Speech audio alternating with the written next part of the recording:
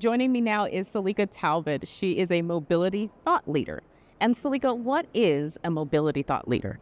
Thank you for having me. Mobility centers around the movement of people, goods, and information.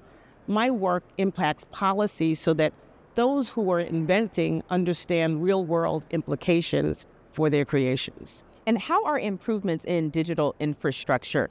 How does that help the successful deployment of these vehicles? Absolutely. We're going to need vehicle-to-vehicle communication, vehicle-to-infrastructure communication, smart cities, traffic connectivity. All those things will help the technology advance much quicker, allowing greater safety. What are some of the gaps that you see? Sure. Well, part of it is government doesn't always understand what they're dealing with. They haven't caught up with the technology in terms of policy, regulation, and enforcement. And until we get to that space, we're going to have a really hard time having consistent movement across the country from autonomous vehicles.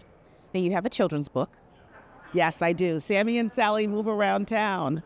The book centers around the mobility safety concerns for children. 3 children die every day in America. The book centers on safe principles to keep our children able to move in society without fear of crashes. And do you think autonomous vehicles can reduce that number? Autonomous vehicles don't drive drunk, drug, or distracted, and I do think that they will help our streets be much safer for all people as we move around town. Where do you see this industry in the next 5 to 10 years? I think within about 5 to 10 years, they'll be ubiquitous everywhere, and we will certainly have understood both the policy responsibilities and upgraded the technology throughout that time. All right. Selika Talbott, thank you so much for joining us. Thank you for having me.